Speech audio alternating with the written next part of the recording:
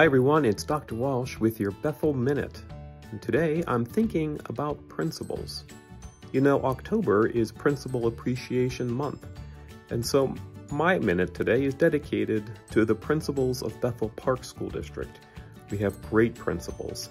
They're attentive and caring, they're hardworking, they're omnipresent in the schools, and they've really joined together with me to help move the needle here in Bethel Park. So I'm grateful for the great principals we have in our schools and for all of us who get to work around them and work with them to help make the experiences in Bethel Park best in class.